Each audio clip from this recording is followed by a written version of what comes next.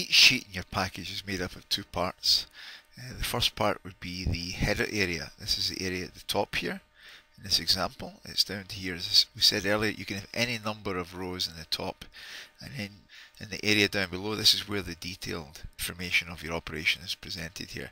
Now, if you want to put any fields that you like up here, you can obviously fill it right in here. So my JES might be 152. My department could be the molding, right? My takt time, I can leave that out. The model type might be ABF, and I could put my information regarding about the creator. So I'll say it's myself. The date could be today, and I'm waiting for the sign off over here. And I can fill in all the other information down here. Process could be mold. The line could be 13, and the team could be 12. Okay, so I'm filling out the information at the top here. So when we actually make different copies, when the revisions are moved from 1 to 2 to 3 to 4, the previous information from the header is going to be copied over from the revision before.